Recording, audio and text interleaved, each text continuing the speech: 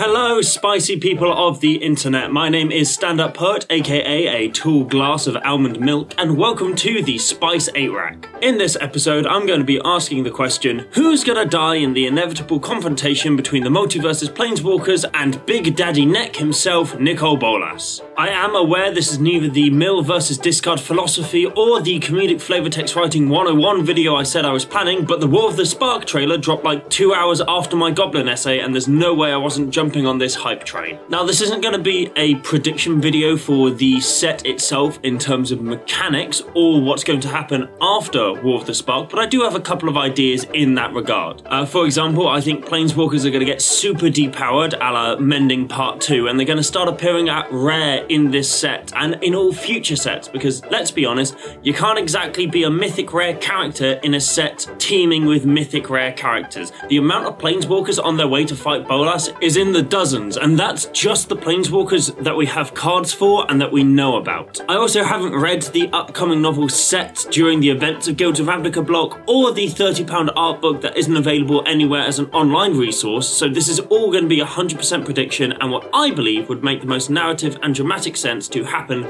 to each character. There's a whole other video and a whole other discussion to have about wizards hiding their story behind an additional paywall within a game that we've already thrown a whole bunch of money at in order to play, but that's its whole other video, and I'm not going to get into that right now. My mouth is numb from ulcer medication and I am on my 6th cup of coffee for this morning, so let's get into Who Gone Die? He-Man. Now, I'm predicting these deaths, hoping that Wizards isn't going to have Bolas pull a Thanos and remotely kill a bunch of planeswalkers from across different planes whilst he's on Ravnica. I think everyone's kind of already seen that coming, and it's been done before, not only just by Marvel, but by Wizards themselves within the events of Fifth Dawn, when Memnock remotely killed most of the creatures on Mirrodin. As such, characters like Aminato, Estrid, Jiang, Mu, and the Kenriths are likely to survive the battle simply by virtue of not having enough character development or motivation to become tangled up on Ravnica. That being said, Ajani is scouring the multiverse looking for planeswalkers to bring to Ravnica to face off against Bolas, so it's all pretty much fair game for a lot of the less developed walkers as to who is going to show up. For example, whilst they have no reason per se to be there, I could see the Kenriths joining Ajani with the promise of an epic, show-stopping battle in store. It's pretty difficult, if not impossible, to legitimately predict who amongst these walkers would die. I think it's very much up in the air for all of these very unknown planeswalkers, so I'm gonna put them all in this little category of they could die, they could live, oh who knows, it's potluck, death potluck. Now, Angrath, oh God, I've just realised how many of these names I've yet to pronounce in real life. I've just seen them written down. Oh, this is going to be... Oh, I'm really not looking forward to pronouncing whatever the lady from Ixalan is actually called. Oh, no. Angrath has only just gotten back to his home plane of...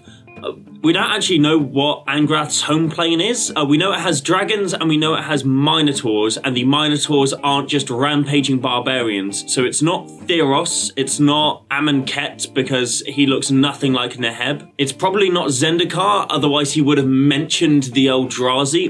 If you come from Zendikar and you're a planeswalker, you mention the Eldrazi. It's like how people from Chelsea have to say, oh, you know, I'm from Chelsea, but it's not like made in Chelsea, I swear. Anyway, I'm going to pencil him in as a Dominarian for now, and hopefully that's not going to come and bite me later. He's only just been reunited with his 2 daughters, and I highly doubt he'd leave them again to travel to Ravnica, which is about to host the same immortal sun that imprisoned him on Ixalan in the first place. Angrath is safe to survive. Ashiok. Despite all of their Bolas coding, the Nightmare Weaver has yet to make an appearance in any storyline associated with Bolas, nor have they been hinted to by any of Bolas's allies. They are a very independent villain, and I can't see them being coerced into joining the ranks of either the Gatewatch or Bolas. We'll probably only see Ashiok again if we ever go back to Lorwyn, as they'd be a perfect antagonist for the plane. Also, Wizards, for God's sake, Go back to Lorwyn, you lunatics, you would be printing money. Ashiok is safe to survive. Dak Faden. I predict we will see the greatest thief in the multiverse, except for Teferi, who stole all of our hearts, in the background of a card or two, saving a civilian or running away from danger. He probably won't have a pivotal role in the story, and certainly not one large enough to warrant him a reason to die, but he'll probably be on the plane fighting with, or at least nearby, the Gatewatch. There's also a chance he just won't be on Ravnica at all. His Mythic Edition art very clearly shows that he's still bumming around on Fiora, and there's a good chance that his self-preserving attitude will lead him to not turn up to the battle or heed the Lightning Bug project. Dak Faden is very much going to live. Doretti's mythic art also shows the goblin on a different plane, Kaladesh. Whilst this doesn't confirm that the goblin won't make an appearance in War of the Spark somewhere, I have to doubt it. Much like a lot of characters I've already mentioned, he's either too new to the story, too self-centered, or too uninvolved with any Bolas-themed schemes to show up on Ravnica. His priorities and allegiances very much lie with himself and with Grenzo on Fiora. Also, Doretti can't die, because if Doretti dies, I will riot. Vraska. I have to think that the Gorgon Queen of the Golgari will, to utilise an expression popular with the Utes, bite the big one, yas, Queen Slay.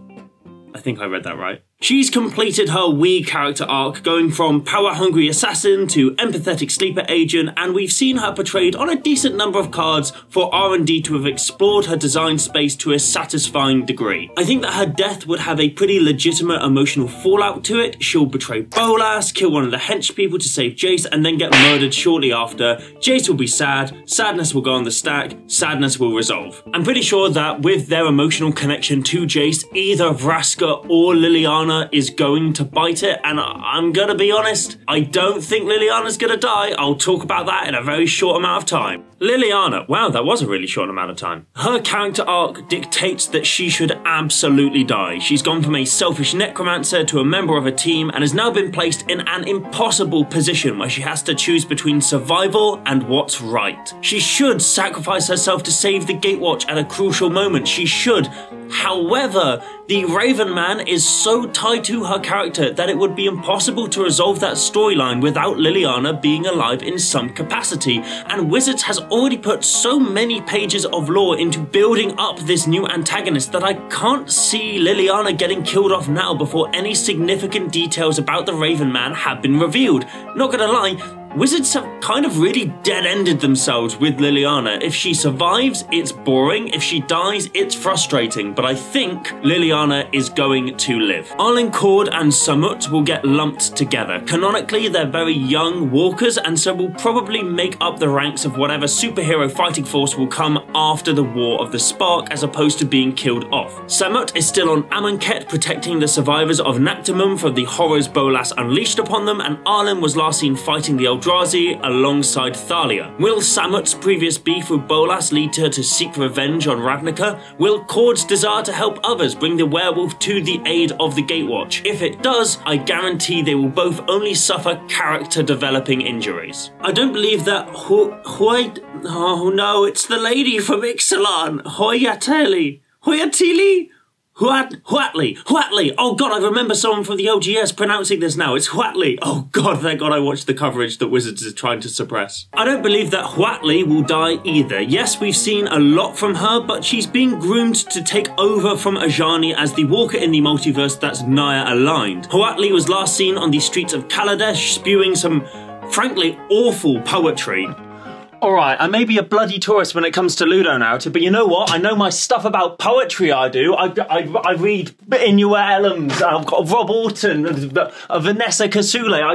I have a master's degree in transnational writing, specialising in spoken word, and I turned my 36K word essay into a fashionable hat because I've got no idea what I'm supposed to be doing with my bloody life. Wizards, please give me a job writing Huatli's poetry. I'm really good at it. And she'll probably attend the battle alongside Saheeli. Her survival is a little bit less certain than that of Arlencord and Samut, just because we've seen her a couple of times now, but I do believe that Huatli is going to survive the battle. Koth. There is no way he's leaving New Phyrexia. What went on in that plane that caused the disaster is, strangely enough, one of the few bad events in the multiverse that Bolas hasn't had a hand in. That being said, if Koth turned up on Ravnica to recruit walkers to his cause only to get ganked by Bolas's super zombies, I would absolutely die of laughter. Ral already betrayed Bolas by reshaping Project Lightning Bug into a device to call planeswalkers to Ravnica. Ravnica?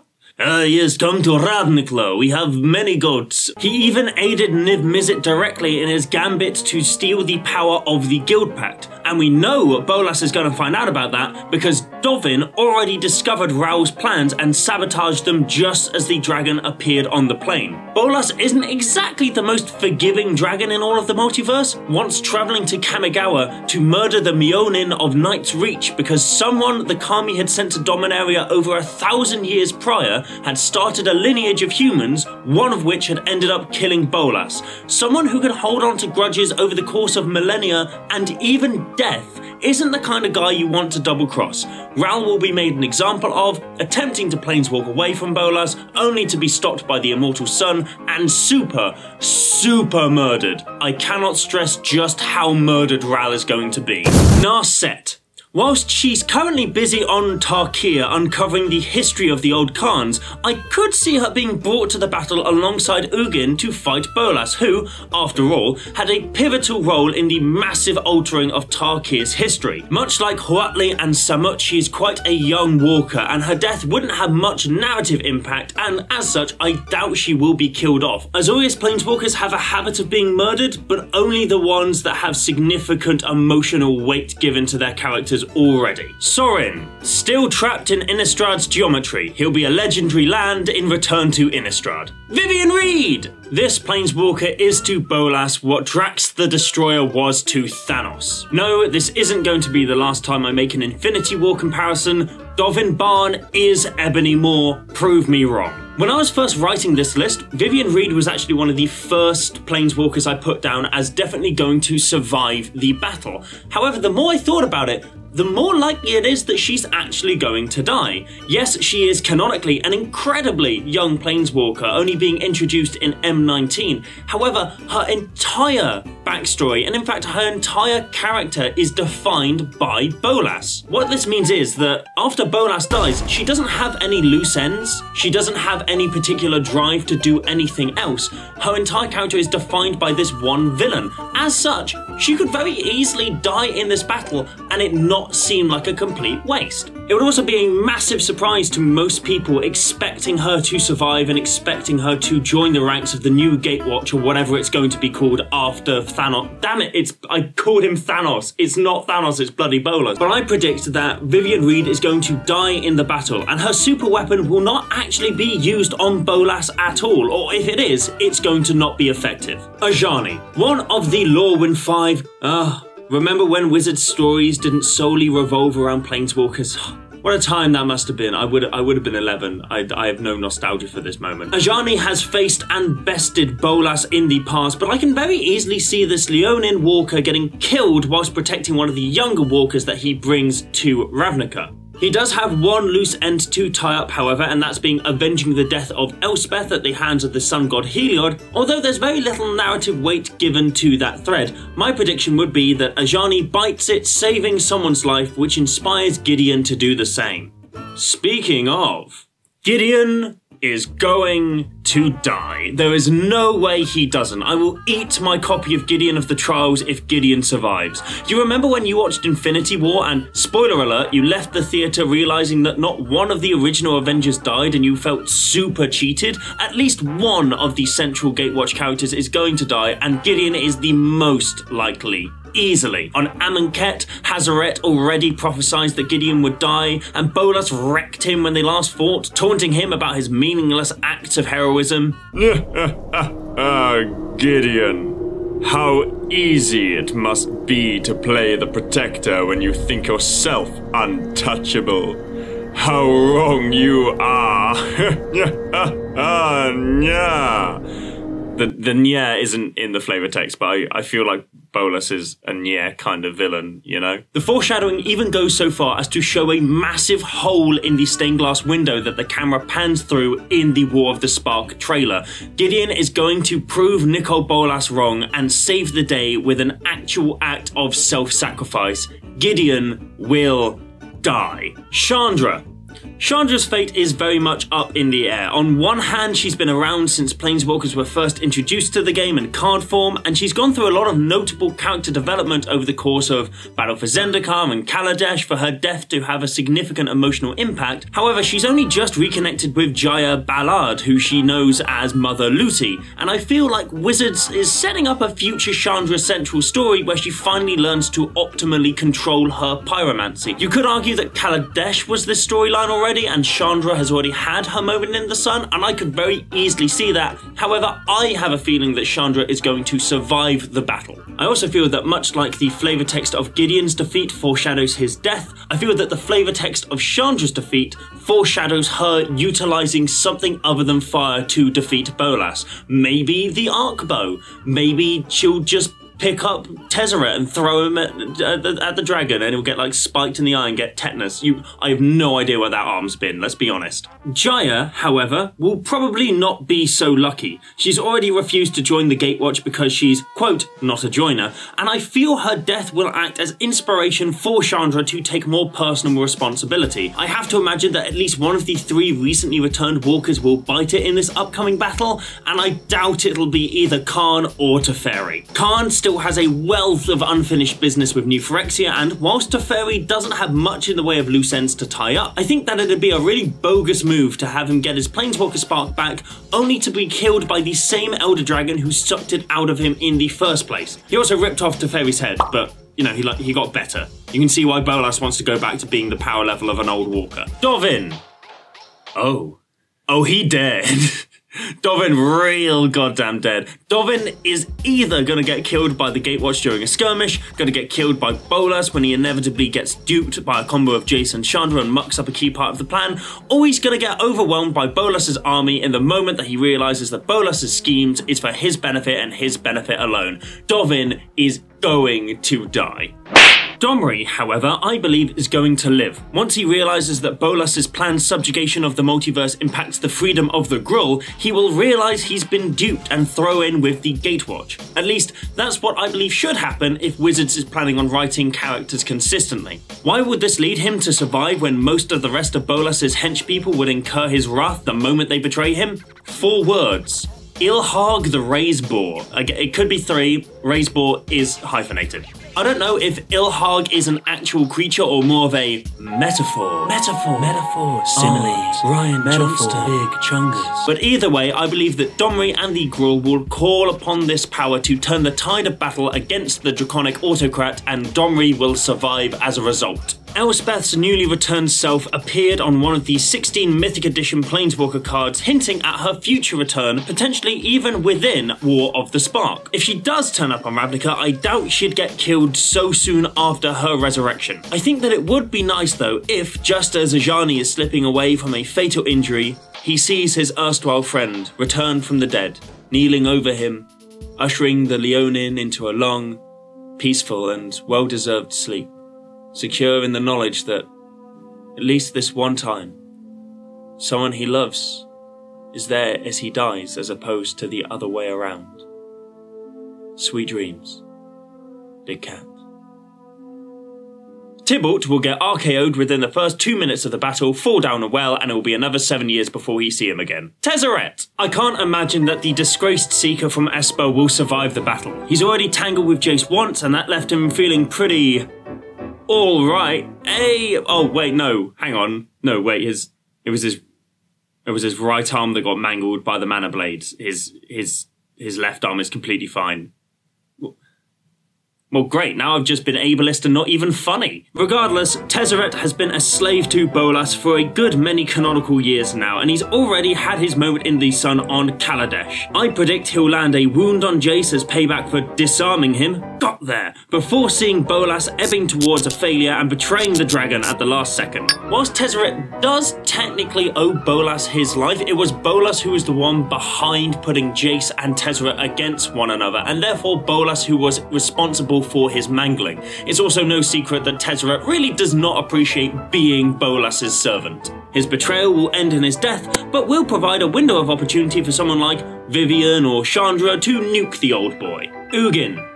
There's no goddamn way that Ugin's gonna get killed by his brother for a third time. Not happening. Absolutely not. If Wizards does, they are charlatans and vagabonds. I'm not even gonna entertain the narrative pros and cons to his death. It would be stupid. Stop it. Garruk. Oh lord, he coming. Garruk is 100% on this plane. Why? Because he has a quest to kill planeswalkers, and Rao Zarek literally put out a beacon calling all planeswalkers to Ravnica for the showdown with Bolas. The real question is, will he be a wild card, or will Bolas have orchestrated his arrival as a secret and surprise weapon in the battle? I don't know if the Apex Predator will die during the battle, or if the curse of the Veil will be lifted. All I know is that Garruk is a hungry boy and he's gonna do some chomping. Maybe Vivian will use the arc bow to kill him rather than Bolas to save another walker or something. That'd be neat. Either way, Garruk is there and he's either gonna be dead or back to normal. Jace should die. He should. Everyone's tired of him. He's gotten his arc, he's gotten his memories back, he lost them again, he got them again, his character has run its course. Jace should die at the hands of Tezzeret or Bolas himself, but he won't. You know why? Because if you run a very successful collectible card game and the font you use on those cards is named after a character, you don't kill that character off. If Wizards does kill Jace, I will be very happy and impressed. He doesn't have any loose ends, he's been printed to death. Jace should die, but whether or not he will is not a question of does it make narrative sense, more so is Wizards brave enough to take that leap. If he does die, he should do so after ruining Dovinbarn's day and apologising to Liliana for doubting her at the end of Dominaria's storyline. Tamiyo. It was at this moment in the script that I began to realise that there are a lot more unique planeswalkers in Magic than I had anticipated, but then again, would this really be a Spice 8-rack video if I didn't take over half an hour to say something that could have been said in a Tinder DM? We know that Tamiyo is currently on Ravnica thanks to the Azorius Spire in the Art of Her Mythic Edition card, and I think she'd be a wild, out-of-left-field death a la Gamora from Infinity War. No, I will not stop comparing this to Infinity War. They both have war in the title, they're practically the same. She never really had a storyline or character arc herself, aside from that question that she's been looking into as to why Emrakul used her to trap herself in Innistrad's moon. Aside from that, Tamiyo is very much a closed book, ready to be picked up and ripped apart by Dominaria's most ancient librarian. I think she's going to die, and yes, I am very sad about it. Kaya. I hope she doesn't get killed, although it would leave room for Taysa to take control of the Orzhov. Oh god, I haven't even thought about the fate of all the legendary creatures on Ravnica. Okay, so Taysa and Lavinia survive. Lazav is presumed dead, but turns up at the end with a cheeky wink to the camera. Kranko turns out to be the Raven Man, and everyone else gets punched into the sun. Whew. Oh, that was quick. Okay, back to Kaya. Kaya's done a lot of good for the souls bound to the Orzhov, and she only took the role of the head of the Orzhov after Bolas promised to pay her struggling family. She's a very clear anti-hero, and it would be great to see her character progress with more interesting mechanics, and whilst we've already previously discussed Bolas isn't exactly the kind of person to take betrayal lightly, I think Kaya's inane abilities as a spooky ghost could see her escaping the clutches of the dragon during the battle. Kiora. Not to mince words, but Kiora absolutely buggered the dog on Zendikar. Why did I say buggered? Oh, it's screwed the pooch. Why have I written buggered the dog? Jesus. She tried to kill 2 Eldrazi Titans with 1 big octopus who got sliced in half. She tried to get into a punch-up with Nissa, who refused to let the Titans just do their own thing in the hopes that they'd peace off to the Blind Eternities. Spoiler alert there, Kiora. Nissa already tried that, and that's what led to the events of Battle for Zendikar. It's almost like you shouldn't allow powerful entities free reign over the world in hope that they'll do something that benefits you. And when the Titans were finally destroyed, Kiora left. Didn't even help to clean up. While she has been just awfully unhelpful in the past, I have a feeling she'll return to the story to assist the Gatewatch and to make amends for her past mistakes. As to whether or not she'll die, I'm honestly not too sure. I feel as if she has more of a story to tell, but with no loose plot threads dangling off of her, she's pretty prime murder real estate. Ooh, speaking of, Nissa!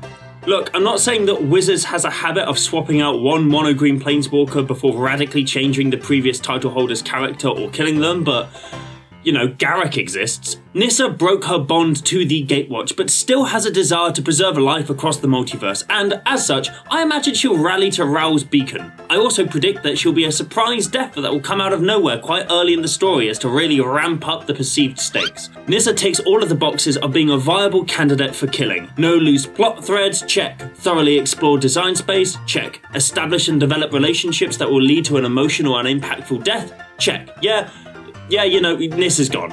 Obnixilis! The demon did promise vengeance against Nissa, Jace, Chandra and Gideon, but whether or not he'll enact his revenge as a secret agent of Bolas, or if he's destined to return as an antagonist in a later set, is very much up in the air. For my money, Ravnica only has room for a small handful of surprise villains, and I'd imagine Wizards wants to save Obnixilis for another storyline. That being said, with Ral's beacon going up in the air, it wouldn't be out of this world to imagine that Obnixilis is going to see that as an opportunity to confront the Gatewatch and could well turn up. I very much doubt he'll die though. Saheeli! Saheeli will come to Ravnica to fight Bolas alongside Huatli, who met her on Kaladesh during her first planeswalk. With no cliffhangers in Saheeli's story yet to be told, I could see her in the same camp as Nissa and Tamiyo as being surprise murder buddies, but equally I feel like there's so much more that could be done with Magic's soon-to-be only Izzet coloured planeswalker. I'd say that the odds on Saheeli dying are incredibly low, but not non-existent.